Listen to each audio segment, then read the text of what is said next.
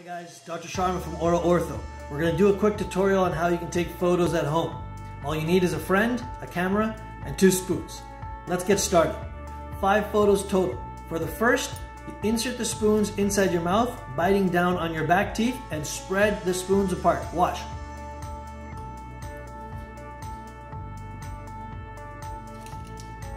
For the second and third photos, you do the same thing, but first stretching to your right and then stretching to your left. Watch.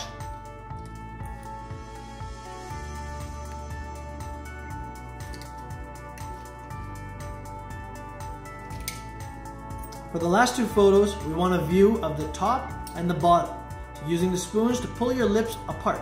Watch.